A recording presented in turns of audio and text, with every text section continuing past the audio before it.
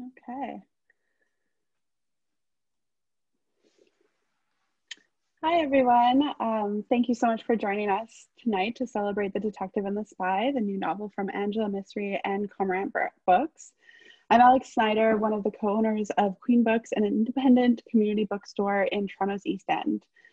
We've been open for just about 3.5 years, and in that time, we've had the good fortune of hosting several events with Angela, from launches to kids writing workshops. She reached out to collaborate with us in our very early days, and it meant so much to have an author so generously offer their time and support when we were so brand new. We couldn't be more excited for The Detective and the Spy, published by one of our absolute favorite indie presses, Cormorant Books, a match made in heaven, or be any happier to be a part of its launch. So Queen Books does have a lot of copies available, all of which Angela has already autographed. The books are available in our brick and mortar shop, as well as through our online store for both delivery and curbside pickup. So thank you again for joining us tonight. And I'm going to pass the mic, so to speak, to Barry. Barry Jowett has been acquiring and editing fiction and nonfiction for nearly 25 years, managing imprints that have focused on crime fiction, literary fiction, and children's literature. He has worked with authors on books that have won or been nominated for major awards such as the Arthur Ellis Awards, the Edgar Awards, the Governor General's Literary Awards, the Amazon First Novel Award, the Rogers Writers Trust Fiction Prize, and provincial and national children's awards. He joined Cormorant Books in 2009, working with numerous adult and children's writers. Off to you, Barry. Thank you, Alex, and thank you to Queen Books for hosting this launch. Normally, we'd be doing the launch at the store, and we hope to be back there soon. It's a great space for events and a great store for anyone who loves books. If you've been there, you know what I'm talking about. If you haven't been there, when you can, please go and check them out. Queen Books, as Alex mentioned, they've only been around for a few years, but they've been a big part of their neighborhood and a favorite bookstore in Toronto and a huge part of the book community.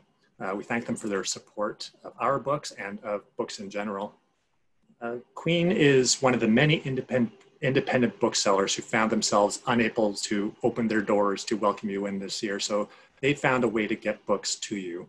And I want to encourage everybody to order books from Queen if you're in their shipping area. If you're not, order from your local independent bookseller.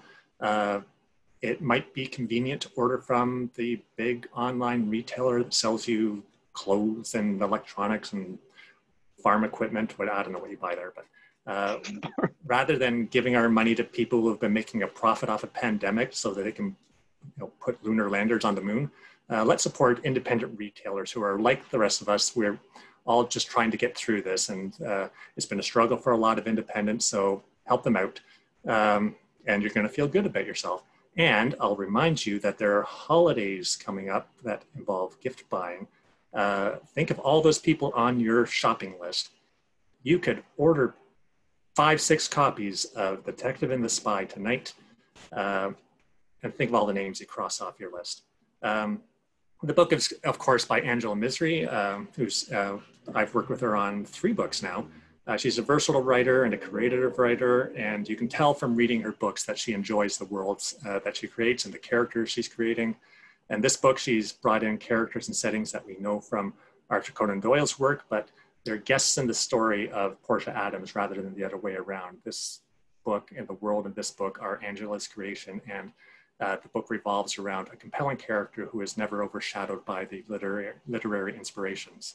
A little bit about Angela. Angela Misri is the author of the Portia Adams Adventure series and several essays on Sherlock Holmes.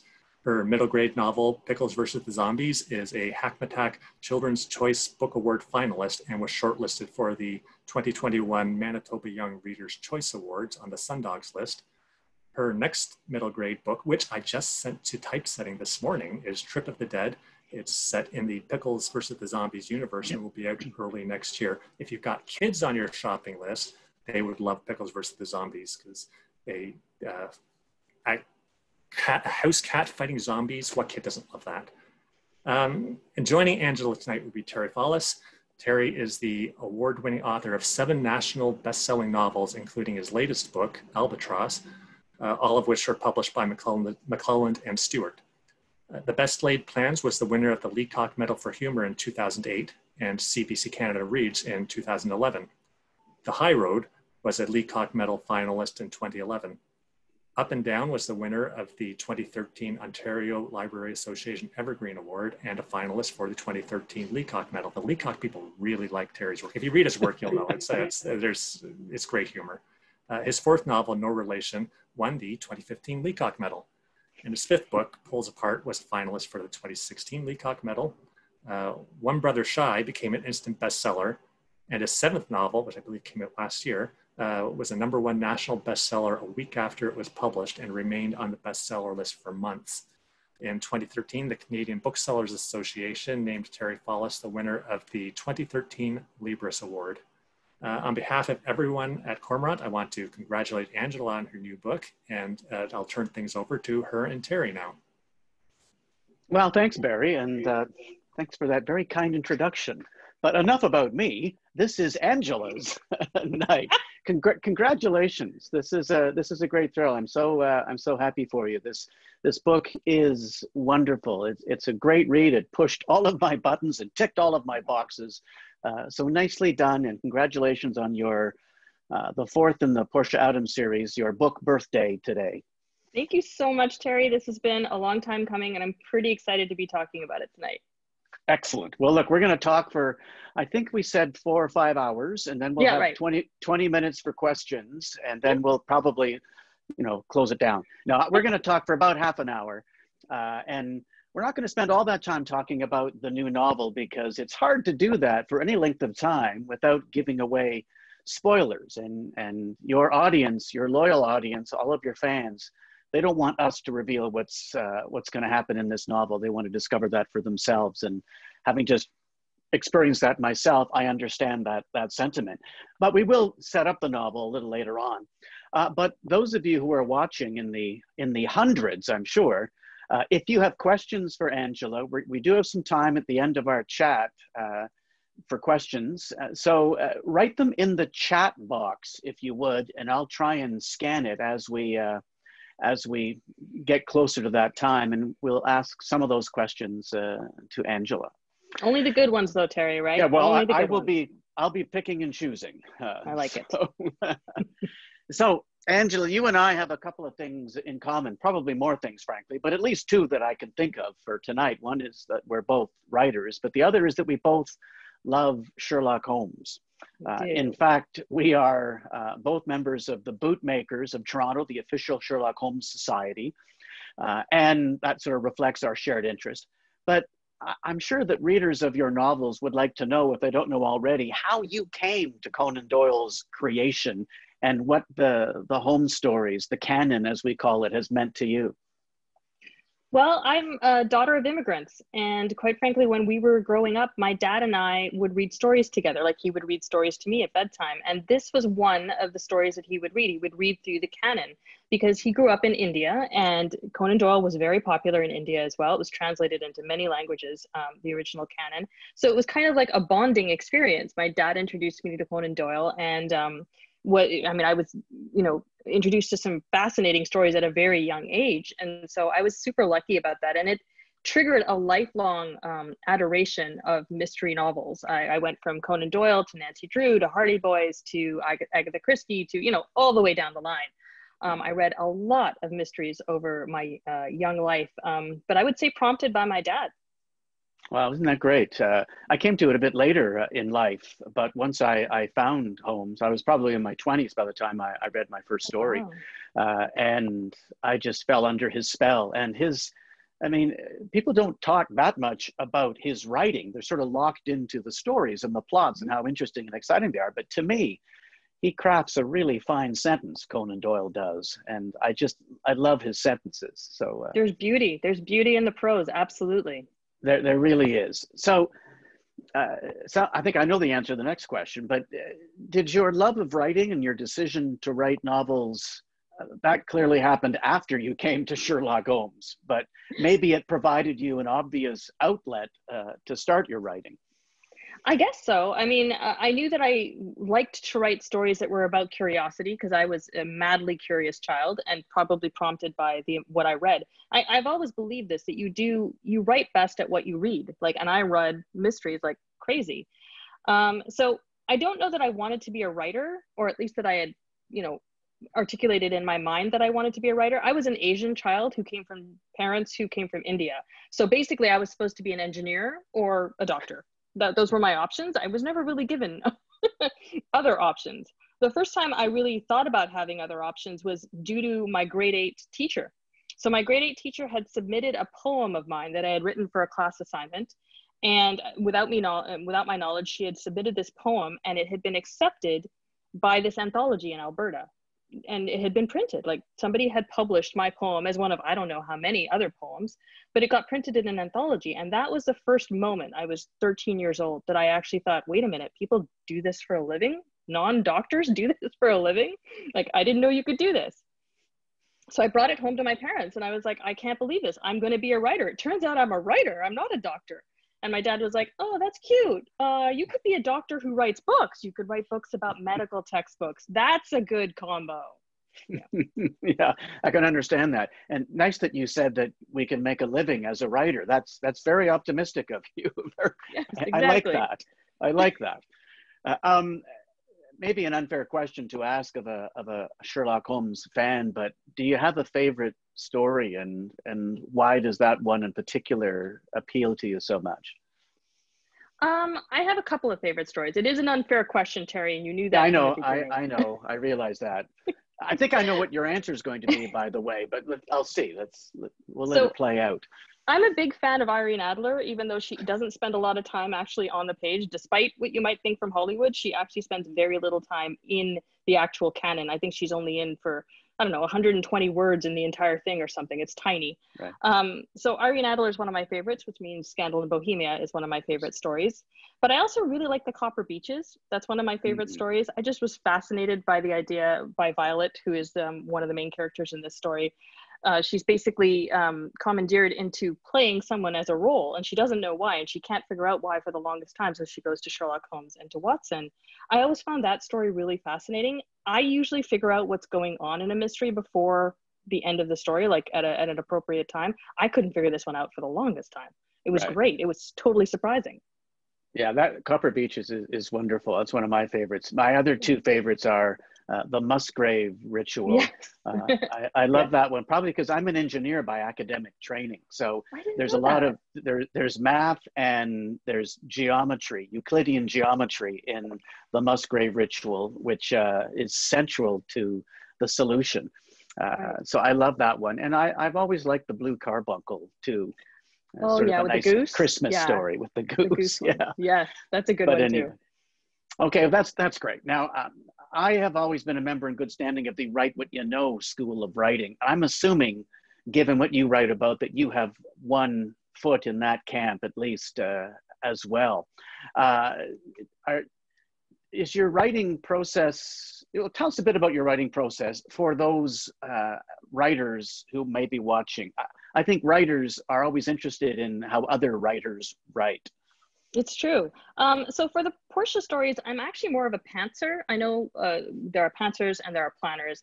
I am not a planner. I'm sorry to say that if I'm disappointing anyone. I don't know who's going to be the bad guy at the beginning of a book. I just know what I want Portia to discover, and what I want her to travel. The distance I want her to travel as a character is basically what I focus on. I didn't actually realize until I finished the first book how much the characters were basically all people in my life. Portia is very much me. Annie, her best friend, is very much my sister. Jason, my husband, is very much Brian. So there's a lot of, you pull from your life, you pull from people around you. And the bad guys are also pulled from people in my life, though I'm not going to tell you who they are. So it's very much pulling from your Write What You Know, which is, I write about a Canadian girl who inherited 221 Baker Street at the age of 19. And that's something I love to think about. Like, I love to think about myself inheriting 221 Baker Street at the age of 19. That's a great place to put yourself and to write from. So yes, I very much believe in writing what you know and writing what's around you and making sure your characters feel like real people by pulling in the real people. Right, and I'm totally with you. I think it's so much easier to write with authenticity if you're writing about something that either you know about or you're passionate about, and that just comes through in this story. that you tell in The Detective and the Spy. You can tell that the person who wrote this is a lover of that period and of that world, the world of Portia Adams, but with overlaps into the Holmesian universe as well. And speaking of that, it's one thing to know a thing or two about England in the 1930s. It's another to capture it as vividly and accurately and authentically as you have in all of the Portia Adams novels, but in particular this one, since we're talking about it tonight. How have you done that? How have you gone through that research? I mean, I know in the story, Holmes has, Portia inherits some material from Watson and Holmes that she uses, a map of London that has all sorts of, the street names on it, and it's very useful for her. But what did you use to research 1930s London and be able to bring it to life so vividly? Well, I think like you, I do as much research as I can beforehand to get myself in the frame of mind to be writing about it. So I have like copious notes about 1930s London and 1930s Canada, because the story starts in 1930s Toronto. So lots of notes, lots of books, lots of time in libraries. I also have an amazing group of beta readers who are really good about capturing things that I'm missing. We are part of the Bootmakers, who know more about Sherlock than either of us will ever be able to amass. Like, that group of humans are able to give me so much feedback on this stuff. But I've been lucky. My first book came out, and I remember somebody contacted me and let me know that the lace I described in one of the scenes had not been invented yet. Like, it literally did not exist by the 1930s. And I was astounded. I was just like, how would I even check that? Like, who even knows this stuff? The woman who actually wrote to me works at the Smithsonian in the fashion department. And she, like, of course she knows, like, she absolutely knows. So she reads everything I write about fashion now, like any scene that I write, I send her way. I've done my research, but I need her as my beta reader. So it's a combination of research, having the right people reading it over, but I am in no way perfect. Let me just say that, Terry. I've definitely made mistakes in every novel I've written, I'm quite sure. But I also have amazing editors like Barry who call me on things. Even if they're not sure I'm right or they're right, they'll call me on it and be like, how do you know this? Which is really useful. I'm also a journalist, so, and I work at the Walrus, and we're all about the fact checking. So I do a lot of fact checking on my own, and I do a lot of like capturing and footnoting, and I'll be able to refer to it. If somebody asks me, how did you refer to that lace, for example, I did write back to that woman and say, look, it's from this. And she's like, oh, that is not a reputable place to get your information from. From now on, go here. So I footnote everything. I can chase everything down. Yeah. Isn't that great? So it sounds like your experience as a journalist has been integral to your ability to research your own novels. It gives you maybe a more jaundiced eye, a more objective view of the data that you are gathering. Is that fair to say? Like journalism Holmes, been part of it? I'm only as good as my data, just like Holmes. I need the data, and if I don't have it, I'm not confident about it, and I won't make jumping assumptions based on it. You mentioned the Bootmakers, and I am a member, but I'm sort of I'm not a real member. I haven't really gone to any meetings except for one I spoke at once, but I sort of have honorary membership, for which I am eternally grateful. But you did mention the Bootmakers and the Sherlockians, if that's one way of describing them, who populate that organization. There are so many echoes of Holmes in your novels. Where Portia lives, her family, her detection and deduction techniques. Let's just say Portia Adams is a chip off the old block. But I think you would agree that some Sherlockians they're really protective. They jealously guard the legacy of Sherlock Holmes and Conan Doyle and the canon. And they don't always take kindly to the imitators who are writing about that world. Were you concerned about how the purists might react to your work? And has there been any feedback or backlash or kudos? I was terrified. I was absolutely terrified. Because I'm also a massive fan, right? I'm just as terrified of getting it wrong as disappointing other people and getting it wrong. So Portia is an interpretation of 221 Baker Street. She's not Arthur Conan Doyle's creation. She's an interpretation. She's my interpretation. But most of the feedback, I have to say, I hope this doesn't change tonight, but most of the feedback has been very positive. People are really excited to see a Canadian woman in Baker Street. Most people think that I've treated Holmes and Watson very fairly and very kindly, which I try to, because basically they're like my uncles, and that's what I think of them as. So people have been very supportive and very helpful, even if they're critical and they say this didn't happen, or you need to do this better, or there's a scene here which could have been this. They're always they're always looking to make it better. I don't think they're trying to hurt my feelings or being, mean about it. I think they're just trying to make it better. Sherlockians are amazing. I love them. They're the best. I miss them so much in this pandemic. Oh yeah. Well, you are probably the best person as far as Sherlockians are concerned to write a novel like this, because you clearly are one who has demonstrated your respect, your reverence for the canon and for the characters themselves. So I'm not surprised that it's been positive. Plus, when you read the novels, if you have a bit of background in Sherlock Holmes, you can see how carefully and reverentially you conduct yourself in that world. So I hope so. Thank you for saying that, Terry. I'm not surprised that there hasn't been, there are no death threats coming your way, or no, or flaming emails. Not yet. Just before we dive into the detective and the spy, as unbelievable as it sounds, it's remotely possible that not everybody online tonight has read any or all of the preceding Portia Adams stories. I know, an egregious oversight, to be sure, and I'm sure they wouldn't admit it, but maybe for those who might be online and are being introduced to you, haven't read the others, and you've touched on it already, but introduce us to Portia Adams and her journey and how she is connected to these other worlds we've been talking about tonight. So in an attempt not to be too spoilery, I will try to tell you guys about the first one. So the first three Portia books I wrote in 2013 and 2014, and they were published by Fiercing Press, which is no longer around, but were fabulous humans and were very good to me. Portia is a 19-year-old Canadian girl in 1929 when she loses her mother to cancer. And it's losing her mother to cancer and at the reading of her mother's will that she finds out she's inherited this townhouse in London that she's never heard about. She lives in Toronto. She's never been outside of Toronto. Her parents are they're not even middle class. They wouldn't even call themselves middle class. She lost her father in the Great War.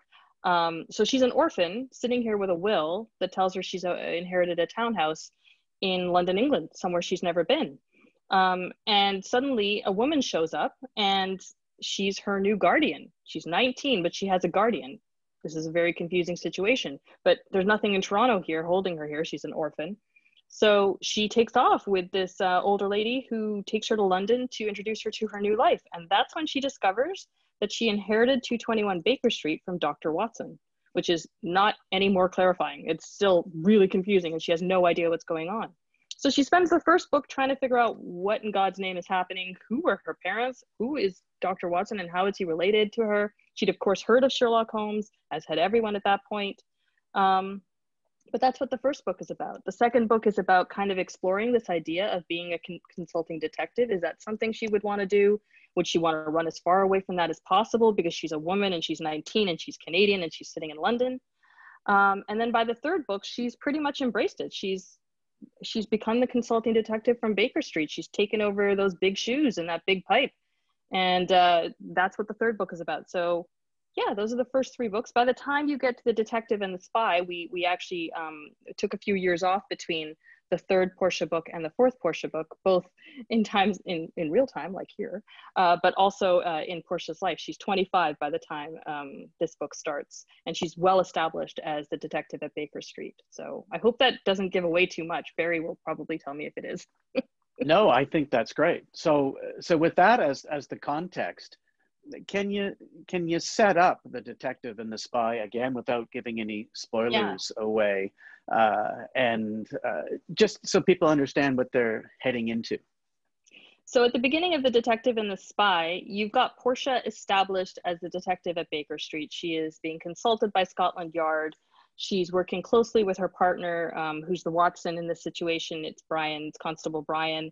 Her best friend Annie, who is a reporter and has been in 2 of the stories so far, is also, so instead of Watson, I replaced that, you know, the sidekick kind of person, the best friend, with 2 best friends. So she has Annie and she has Brian. So she's well established, she's feeling at home, she's really comfortable. And then in the first chapter, she gets blown up. She gets blown up and everything gets set back to 0. So she has to restart everything. She's losing her ability to participate as a detective. She's lost her hearing. She can't communicate. And she's reset to 0. And if that isn't bad enough, she's also suspected as the bomber. So she goes on the run. And that's how the story starts. So it's an interesting take on Portia's life that is not going to be surprising to anyone who's a writer, that I've completely disrupted her life right off the top. But it was important for me to have Portia understand her place in the world and how easy it is to lose that, and how hard it is to strike to get back to where you were, and everything you lose on that journey and everything you gain. So that was kind of the point of this story. Well, it is great. And you've already mentioned about her being blown up. And in fact, I limited my questions here to the scope of what is written on the back of the novel, because anybody who picks up the novel can see that. So I don't consider those spoilers, but so there are bombs in London in this story.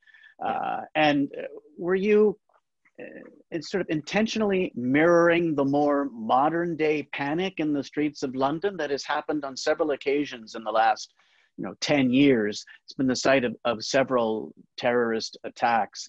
Were you conscious of those parallels, and was that part of your plan? Unfortunately, yeah, that was part of it. That I wanted to, it was kind of like a harken back to both what was happening in real life there and what would happen in the Second World War, which is coming up on them, right? It's 1935 in this book. But also what is happening now, the civil unrest and the violence that has plagued London and other big cities.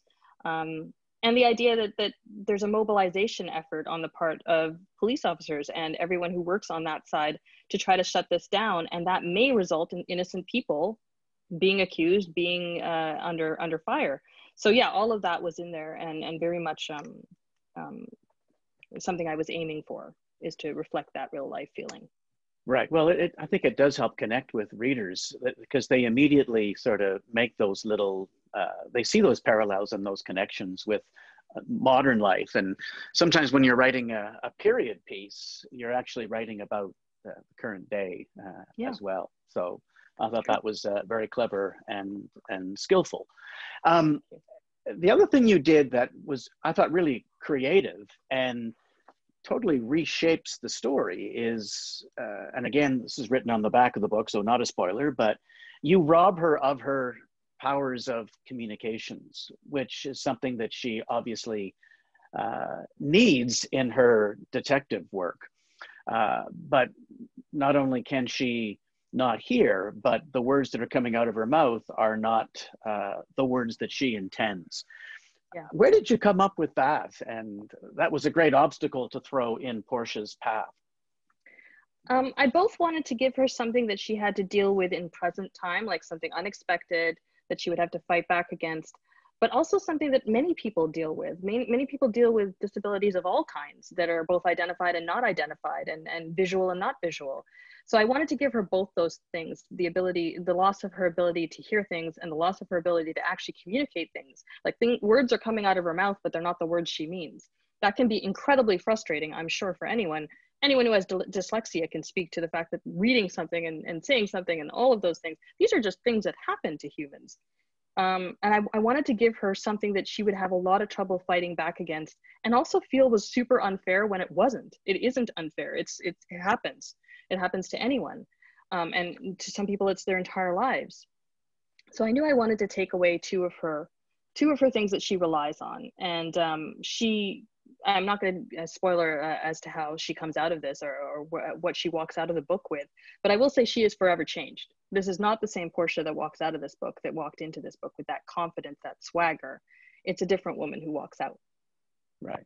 Well, that's, I thought you handled that really well. I know we're just launching this book right now, but has your mind turned to another Portia Adams story, or am I pushing? Oh my God, so much trouble, Terry. You're so much trouble. I already know the title of the next book. It's called To Kill a King. And it's about Mackenzie King. So Portia's coming back to Canada. That's what I know about this book. I've started to like have ideas about it, started to like come up with the crimes that are going to lead her here. But it's kind of, it's in the works in my head, but it's not on the paper. Well, that's great. And you know about you know about Mackenzie King's interest in the occult and seances, and his very Arthur Conan Doyle. Yes, and his dog was a very important part of his life too. So all of that, Pat. I'm sure you will. Yes, Pat, his dog Pat, his senior advisor. I'm actually reading Unbuttoned. Have you read that biography? I was going to say I have it on my shelf right here. Yeah, it's very good. I liked it. It's really good. Yeah, I liked it a lot. Okay, so I have sort of exhausted my questions. I'm not completely, but we went through those faster than I thought looking at the time. Let me ask you another Sherlock question that I'm sure is asked of most fans of Sherlock. Who is your favorite cinematic or TV Sherlock character? I mean, I'm very much I know who I love, but who do you think? Who do you love? No, wait, I want to hear who you love first. Oh, well, to me, and I don't know if this is going to pose a challenge for our friendship, Angela, but I'm a Jeremy Brett man from beginning to end. Got it. No exceptions. Well, I mean, they're all very good, but I think Jeremy Brett, to me, is Sherlock Holmes. That is, you know what? I have something to admit to you. I've never seen a Jeremy Brett Sherlock Holmes. I have never seen one. No. I have never seen one. I've seen pieces of them on YouTube from what people have sent to me, but I've never start to finish seen a Jeremy Brett, and I obviously need to. Oh my goodness, you must. I have the whole box set of DVDs. You do? Oh my God. I do. I think he's great. I'm betraying my age here, but I'm gonna say Cumberbatch is my my Sherlock Holmes. Yeah, well, he's pretty good too. He's pretty good too. Yeah. But what you'll find about Brett, and there may be people listening or watching who have seen it and can appreciate it, but his little mannerisms are I mean, it's just brilliant acting in my mind. And his little smirks and the little noises he makes, I just think he lifts the prose right off the page. And they often use prose dialogue right from the canon in those stories. I really need to watch. I know. I think you should. So have you got other books that you're working on as well? I know you contribute to anthologies quite often about Holmes, and you've written about the scandal in Bohemia, which is why I thought that might be among your favorite stories. But how many projects do you have on the go right now? I'm writing something about Laura Secord right now, interestingly, which is a super fun research thing that I'm doing. So that's been fun. And I've got the third Pickles book. So Barry just let us know that he's working on Trip, which is the second book. The third book is called Val Hamster, because it's about a hamster who fights zombies, obviously. Naturally. Yeah, naturally. So that's about halfway done. So, always several things in the air, just like you, several things in the air. Exactly. Well, that's great. Look, I've really enjoyed this. I've learned a lot about how you approach things from our discussion.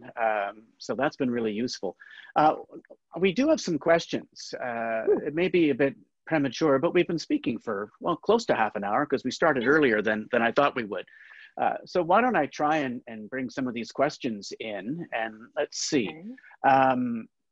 So here's the first one is, my kids are young. What books would you recommend to introduce kids to detective fiction? That is a great question.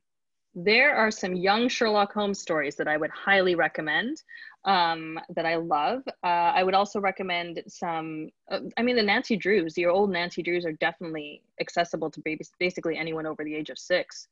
So I would highly recommend those. I don't think I'd recommend Agatha Christie yet.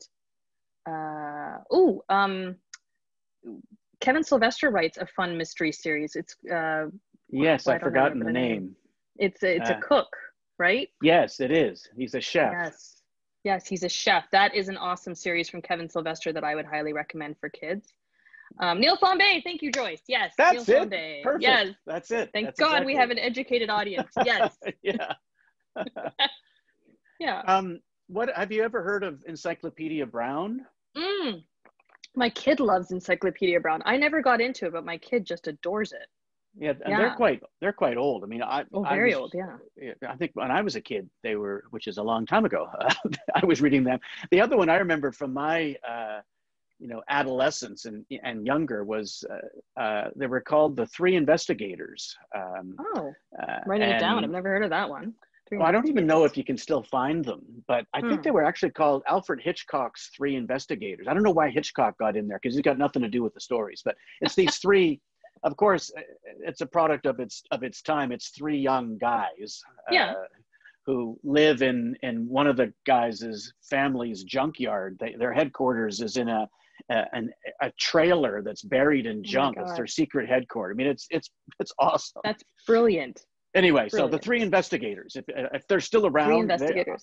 I really enjoyed them. Okay. Here's one from Joe Mahoney, whom I know to be a writer as well. I think it's the same Joe Mahoney who came to our book club, in fact. Do you have a favorite Sherlock Holmes related movie?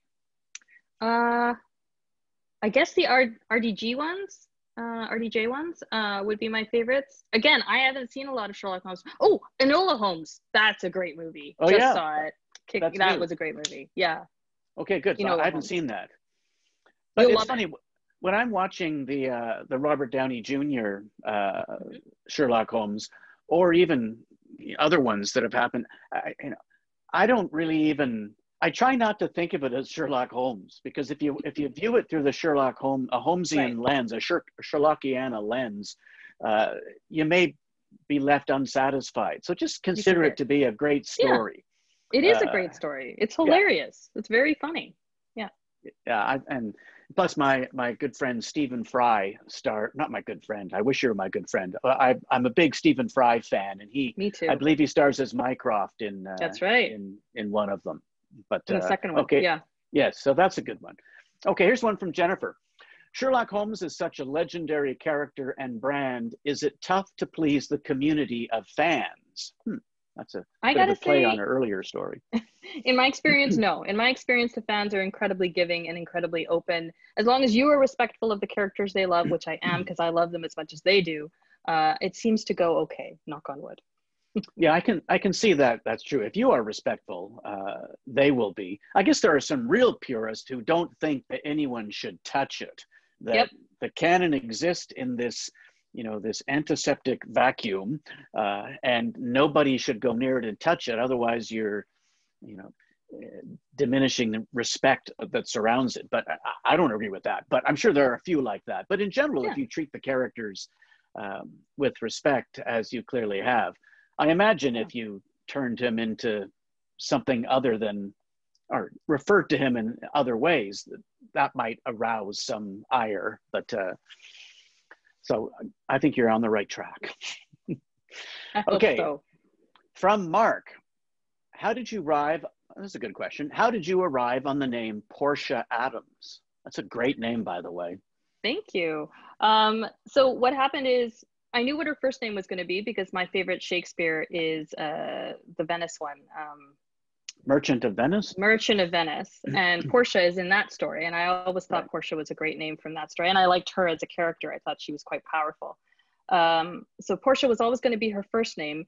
Constance Adams is one of the suspected wives between the Marys of Watson. And so that's where the last name came from. So Portia Constance Adams. Well, that's great. So good little insight there that we wouldn't really know if we didn't have the author with us. That's great. Okay, here's one from our friend Sarah Cooper, who works at Cormorant. And she says she's a reader. What's it like to translate the Holmes universe into a female perspective, something that has been sadly lacking until you've come along? It's been done before, quite frankly. Like if you've read The Beekeeper's Apprentice, there's Laurie R. King has done a great job of bringing some female perspective into the Holmes world. So I didn't feel like I was alone there. But I just brought my own point of view. Like I literally just dream about owning Baker Street and just being 19 and running through the streets. And like, that is something I dream about all the time. So it isn't hard for me to locate myself and know how I would feel in those situations as an outsider. So like I said, it's been done before, it's been done well. I just want to, contribute to the female perspective sitting inside of Baker Street. One of the things that I did think about actually very specifically was the kind of cases Portia would take on that Holmes would have nothing to do with. So Holmes was very specific about the type of stories he was interested in. Watson would bring him all kinds of stuff. Lestrade would bring him all kinds of stuff. And it was always like, well, do I want to do that? Is that actually interesting to me? Portia's thing is that she will find things that are interesting to her that wouldn't be interesting to Holmes. And that was really important to me. So she takes on cases for prostitutes, like, because it's in her gender, and she encounters these women, and it's more like something that she would take on than he would. So I do think very carefully about, would Holmes take this on? If Holmes would take it on, then let Holmes take it on. She's going to take on something she would take on. That's a really great insight. I'm glad you mentioned it, because, it is, the Holmes stories are very male oriented. They are a product of their time. And this is a really nice balance to that. By the way, Howard Gibbons has just noted in the chat room that I was right. It's Alfred Hitchcock and the Three Investigators. There are 44 books. I don't think I read near that many, but mind you, they go till 1987, and I would have been quite old by then. But now I feel really bad about only being on book 4. Yeah, exactly. 4 books. Wow. Well, thank you, Howard, for that. I'm glad to know that. I really enjoyed them. And who knows if they stand, seriously, I read them when I was 12 and 13, so I don't even know if they stand up. But I remember just, well, not revealing too much, but I was a member of the Leaside Amateur Private Investigators when I was growing up. We started our own PI agency as kids, probably fueled by Hardy Boys and the Three Investigators. Yes. Anyway. All right, we have a question from Joyce Grant. Angela, how do you build a mystery that the reader can't guess right away, but which they can guess later on by connecting the clues? An age-old question to mystery writers. It's really interesting because I didn't discover this in myself until I had editors. Like, until you actually have somebody else reading your book, you don't really know if you've nailed it. I'm actually really good at figuring out the crime and who the bad guy is and getting all the clues in place. I'm not really great about telling you enough to figure it out. I figured it out. Writer, of course, she's creating the world. She's figured it out. But I remember the first time I sent something to an editor, they pointed out, like, these are extrapolations and these are jumps, and I don't understand how you got from this to this, and they're in my head, they're just not on the page. So I think a lot about the steps it takes and the leaps that Portia must make and the leaps that you must make as a reader. The leaps you make as a reader are smaller and they're wider, they go along more of the story, and Portia must leap faster and more consistently. So I do think about that a lot. I also think a lot about red herrings. I love red herrings. I love throwing all kinds of red herrings at people. It's like my favorite thing to do. I love to convince someone that they've figured out who the bad guy is and then just take it all away from them. It's like my favorite thing to do. And sometimes when you read through a draft, or your editors do, does it ever happen that you think, okay, I haven't given them enough here. I need to drop a little something into chapter 3 or 5 so that they can connect those dots later on? That's absolutely true. Like, I've never nailed it in a draft that went to an editor where they got it all the way through. I usually have a point at which they're like, okay, you need a scene here or something because you've made this leap and nobody knows how you've done it. And I'm like, yeah, the scene was in my head. You're right. That needs to be on the page. Right. I'm usually the person that delivers less words and then has to write more by the end of it. I'll write like 70,000 words and then people will be like, we need another 10. And I'll be like, oh my God, when am I going to do another 10? Right. And where do I put them?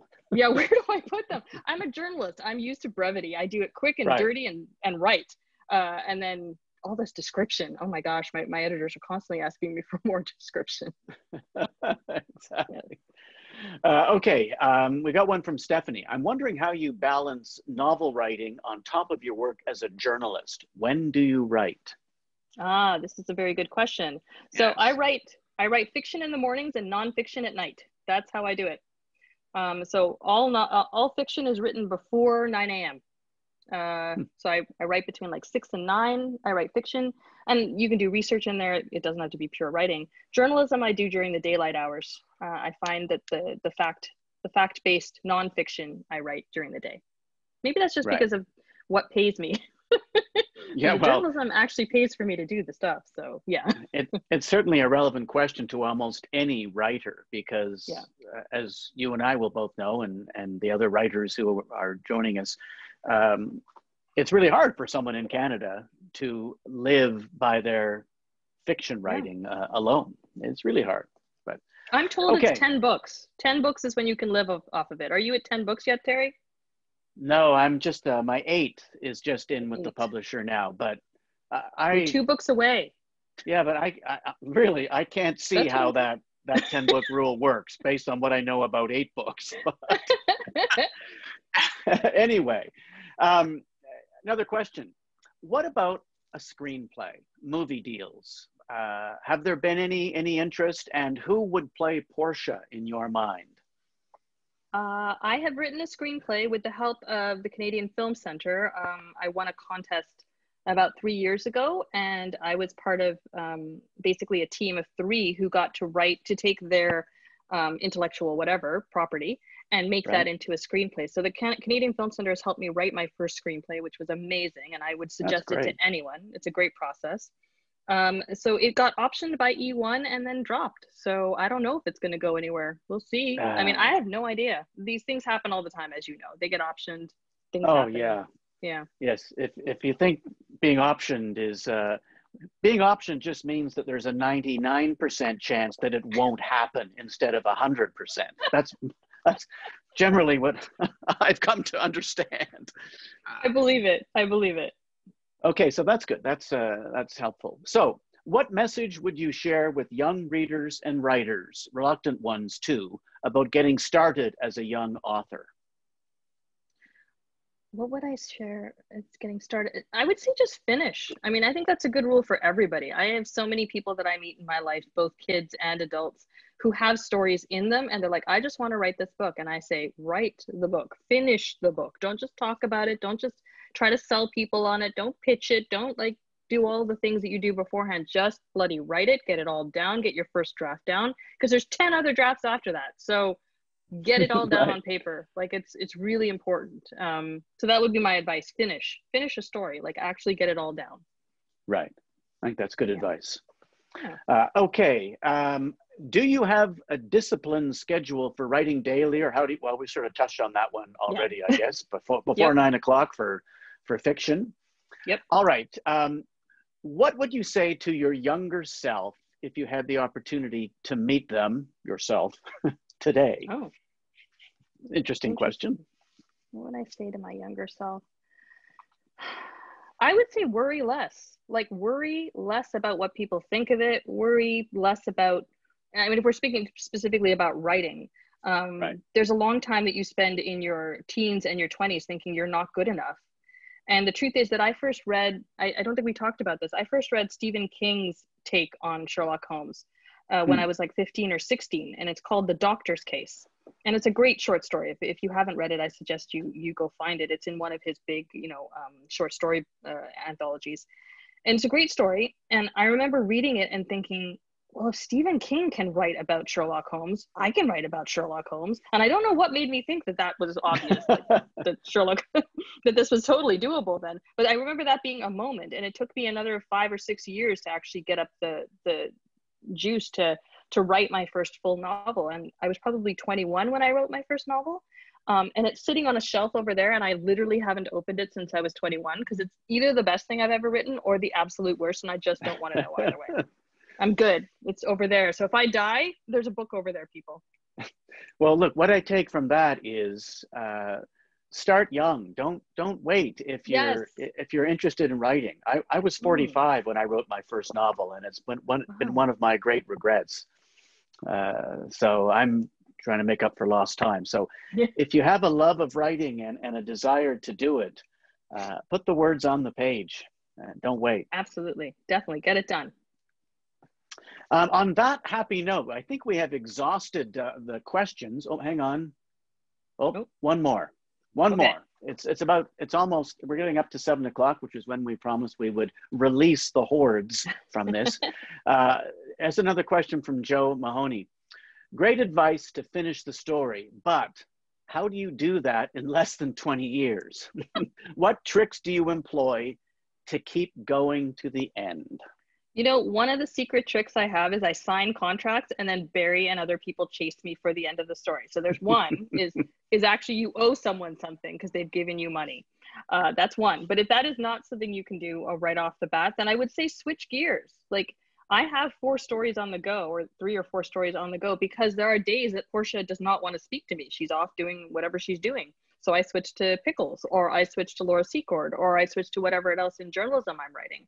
So I don't make myself feel bad, especially during pandemic times, if I'm not churning out 5,000 words a day. I just switch gears. I'm going to go do this for a while. I'm going to read that biography of William Lyon Mackenzie King so that I can write Laura Secord. Like, give yourself, like, be kind to yourself and switch gears. That would be my suggestion.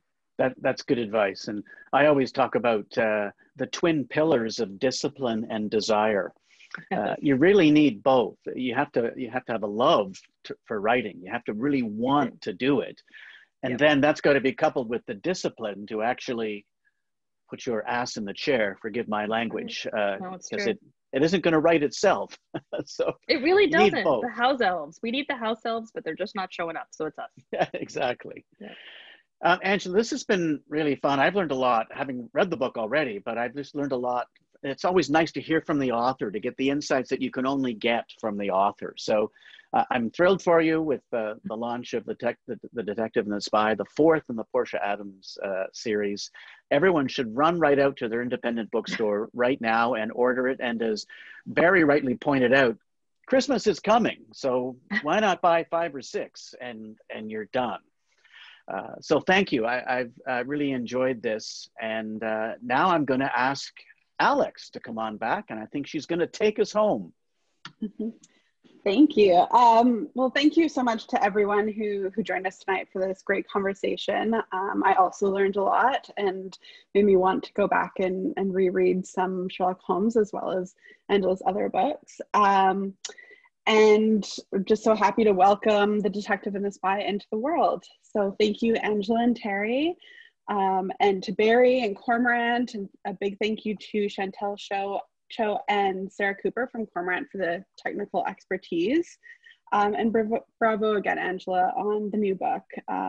Please, if you can, buy a copy or 2 from your favorite bookseller. The holidays are just around the corner, and doesn't everybody have a mystery lover on their gift list? So thank you again to everyone for a delightful evening. Take care. Can I just say thank you to everyone as well, Alex and Terry and everyone, and Barry and Cormorant and everyone who's been so good to me. Thank you so much for coming tonight, and thank you so much for always supporting Portia. I will never be able to pay you all back for your kindness, but I will buy all your books. So thank you very much, and thanks for showing up, guys. Thanks, everyone.